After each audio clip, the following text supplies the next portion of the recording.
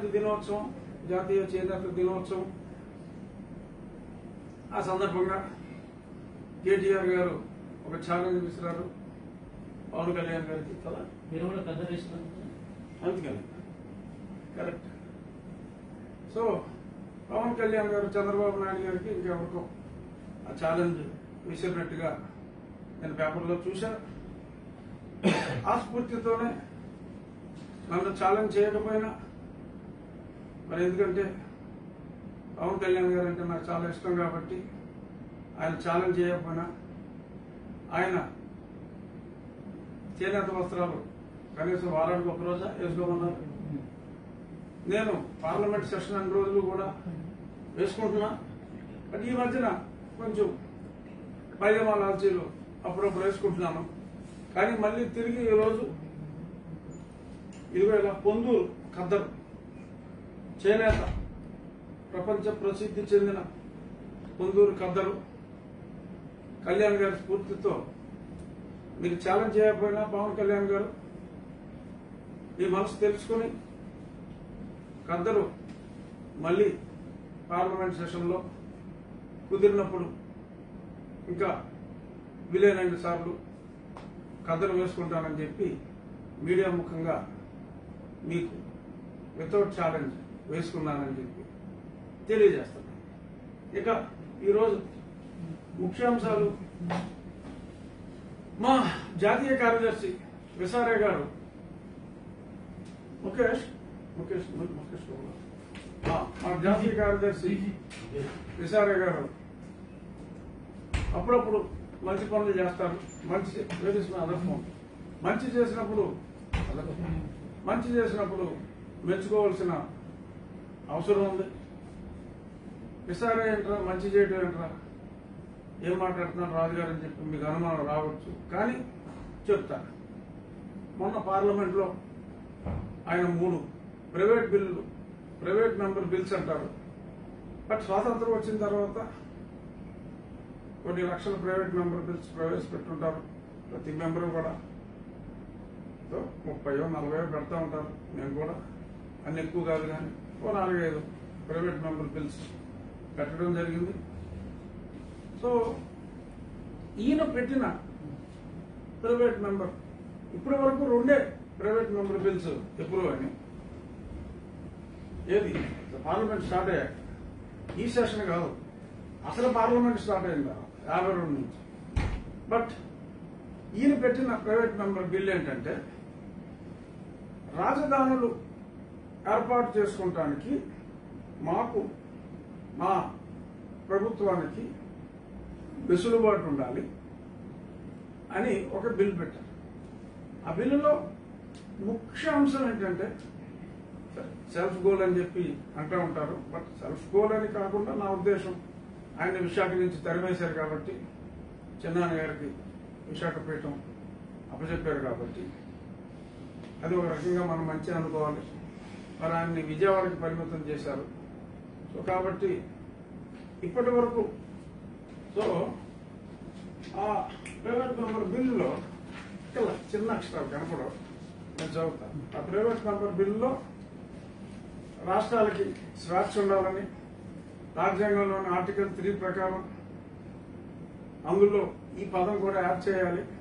రాజధానులు ఒకటైనా అంతకంటే ఎక్కువ కావాలన్నా మాకు రాష్ట్రాలకి ఫ్రీడమ్ ఇద్దరు అని చెప్పి అందులో చెప్పారు.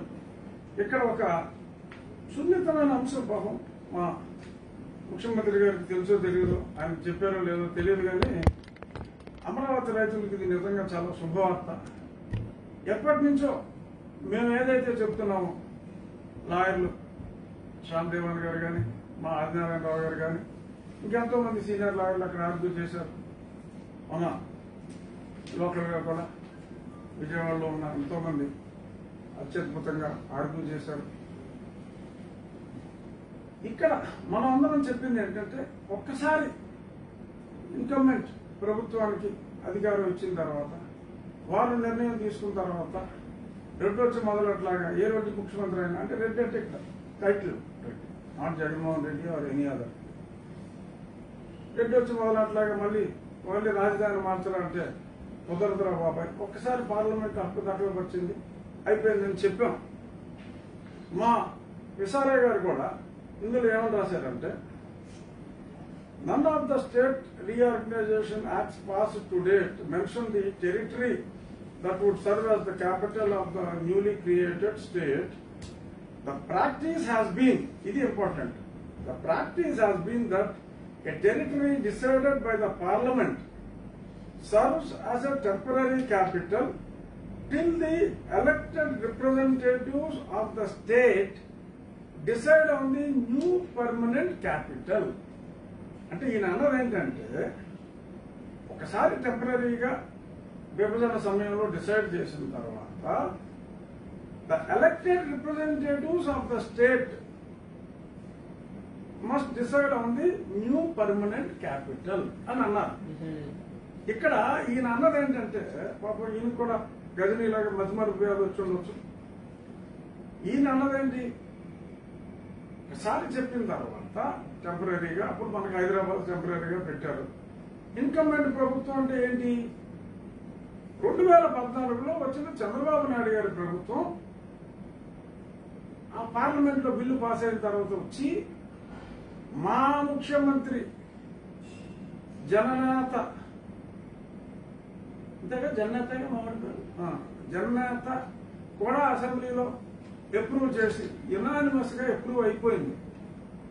ఈయనేమనుకున్నాడు, జాకా అంటే జాతీయ కార్యదర్శి జాకా గారు, జాకాలంటలా జాకాలంటే మన నక్కో తప్పదు, జాకా గారు ఏమన్నారంటే, ఈయన కొత్తగా ఈయన వచ్చిన ప్రభుత్వానికి కొత్తగా మనం వచ్చాం, ఆ బిల్లు పాస్ అయిన తర్వాత అన్న అపోహలో ఉన్నట్టున్నాడు క్యాండిడేట్, అందుకని ఒకసారి ఏదైనా ఎవరైనా ఇన్కంబెంట్ ప్రభుత్వం వస్తే వాళ్ళకి నిర్ణయించే అధికారం ఉండాలి అని అన్నారు. సో కాబట్టి ఆయన కూడా ఒప్పుకున్నట్టు ఒకటి.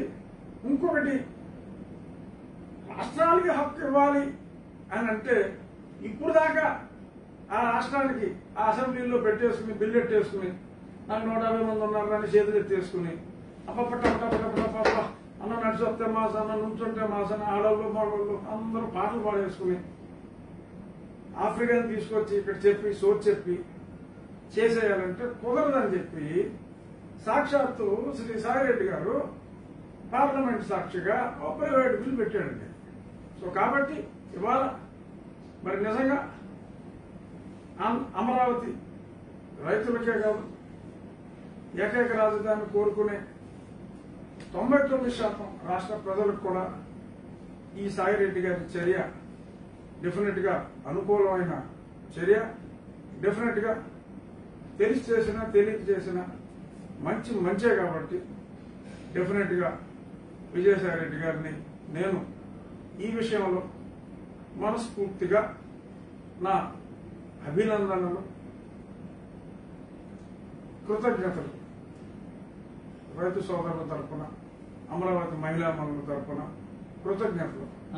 ఈ విషయంలో గతంలో మా అమరావతి రైతుల బాధ కూడా మా ముఖ్యమంత్రి గారు ప్రభు అసలు మామూలు ఆవేదన కాదు, ఎందుకంటే ఆయన నటనని నేను అన్నాం, ఎందుకంటే అది నటన అయితే అది ఆస్కార్కి అందరి నటన, అంత నటుడు కాదని నేను అనుకుంటున్నాను. నాకు ఏడుపు వచ్చింది నిజంగా.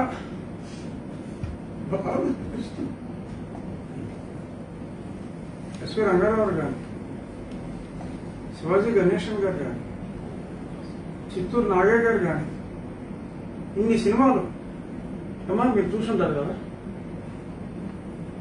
బాధని ఎంత చక్కగా ఎవరన్నా అభినయించారా? ఎందుకంటే అది నిజంగా బాధని అందరం అనుకున్నాం. మరి ఇప్పుడు అసలు గొంతులో గార్ధవస్వరం అంటే గార్ధవస్వరం అంటే జేర అంటే బాధ వచ్చినప్పుడు వస్తుంది, నిజంగా బాధ రాకపోతే రాదు. మరి అప్పుడు బాధపడి మరి ఏదైనా చెప్పుడు మాటలు విని, ఎందుకంటే మనం అందరం చెప్పింది కూడా అదే, అయ్యా అక్కడ అందరూ బీసీలు, ఎస్సీలు, ఎస్టీలు ఎక్కువ ఉన్నారు, మీరు అసహించుకునే సామాజిక వర్గం చాలా తక్కువ మంది ఉన్నారు, మీరు అతిగా ప్రేమించే, చాలా ఎక్కువగా ఉద్యోగాలు ఇచ్చే సామాజిక వర్గం, మీరు ద్వేషించే సామాజిక వర్గం కన్నా ఆ ప్రాంతంలో ఎక్కువ ఉన్నారు. మరి వాళ్ళు కూడా బుడ్డు రైతులే, పెద్ద పెద్ద ఎస్టేట్లు కోట్లో గేట్లో కట్టుకున్న వాళ్ళు కాదు. ఎలా చిన్న వాళ్ళు టైటిల్ రెడ్డి అని ఉన్నప్పటికీ కూడా గుంటూరు. మరి వాళ్ళందరూ కూడా ఇవాళ నడి రోడ్డు మీదకి తీసుకొచ్చే ప్రయత్నం అయితే మనం చేశాం. ఏదో న్యాయస్థానం ఆపింది, మళ్ళీ రేపో మాకు సుప్రీంకోర్టులో కూడా వస్తుందంటున్నారు. మీరేదో కొండను కొట్టేసి అక్కడ దుకాణం సర్దేసి అక్కడ ఏదో పెద్ద ఎస్టేట్లు కడదాం అనుకున్నారు. బట్ డెఫినెట్ గా చట్టం ఆపుతుందని అనుకుంటున్నాం. ఇంతలో ఈలోపు ప్రియమిత్రులు సాయిరెడ్డి గారు డెఫినెట్ గా మరొక మంచి పని చేయకనే చేశారు. సో కాబట్టి మళ్ళీ మీరు మనసు మార్చుకోకుండా మీ ఆవేదన ఇస్ రియల్ ఆవేదన, ఇట్ ఈస్ నాట్ అభినయం. హృదయంలోంచి వచ్చింది ఆ బాధ, లేకపోతే గొంతులో ఆ జీర రాదు. కళ్ళల్లో కూడా కొంచెం వితౌట్ గ్లేజర్ ఆ వాటర్ కూడా వచ్చినట్టుగా మరి అనిపించింది. సో కాబట్టి దయచేసి మీరు అప్పటి ప్రతిపక్ష నాయకుడు, మా పార్టీ అధ్యక్షుడిగా ఎలా ఉండేవారో కొంచెం మనసు పెద్ద చేసి జాలీగా ఉండాలని కోరుకుంటూ, ఇక మా సాయిరెడ్డి గారు ఇంకోటి ప్రవేశపెట్టారు. ఇది పూర్తిగా వ్యక్తిగతం. ఎందుకంటే ఎక్కడికైనా ఏమో భయం ఉంటుంది డెఫినెట్ గా.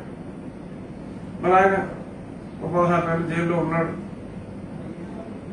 ఆయన ఎంపీ. సో కాబట్టి ఒక బిల్లు పెట్టాడు ఆయన. ఏంటంటే పార్లమెంట్ లో రాష్ట్రపతి ఉపరాష్ట్రపతి ఎలక్షన్లు వచ్చినప్పుడు, అలాగే పార్లమెంట్ లో రెగ్యులర్ గా ఓటింగ్ ఉంటుంది, ఏదో ప్రతి బిల్లు మీద ఓటింగ్ ఉంటుంది. బహుశా పార్లమెంట్ సెషన్ జరిగినప్పుడు ఇక్కడ ఉండాలని కాబోలు. ఎప్పుడు ఓటింగ్ ఉన్నా, ఎప్పుడు ఎన్నికలు ఉన్నా, ఇటువంటి వాటిలన్నిటికీ మరి జైల్లో ఉన్నప్పటికీ కూడా కరెక్ట్ గా ప్రికాషన్స్ తీసుకుని అక్కడి నుంచి ఇక్కడ జాగ్రత్తగా తీసుకెళ్లిపోయేలాగా మరి అసెంబ్లీలో కానీ ఇక్కడ కానీ ఆ హక్కు ఇవ్వాలి, ఓటు హక్కు ఇవ్వాలి అని చెప్పి ఒక అమెండ్మెంట్ బిల్లు కూడా మరి ఆయన ప్రవేశపెట్టడం జరిగింది. సరే, ఒకటి అమరావతి రైతుల ప్రయోజనం, రాష్ట్ర ప్రయోజనం. 2 ఇదిగో ఇలాగా డెఫినెట్ గా స్వప్రయోజనం మంచిదే. డెఫినెట్ గా ఏం క్యాండిడేట్ వస్తారు, ఓటేసి వెళ్తారు, అది అందరికీ కూడా. ఎందుకంటే ఏ నిమిషంలో ఎవరికైనా ప్రాబ్లం రావచ్చు. సో కాబట్టి ఆయన పెట్టిన ఈ ప్రపోజల్ మంచిదే.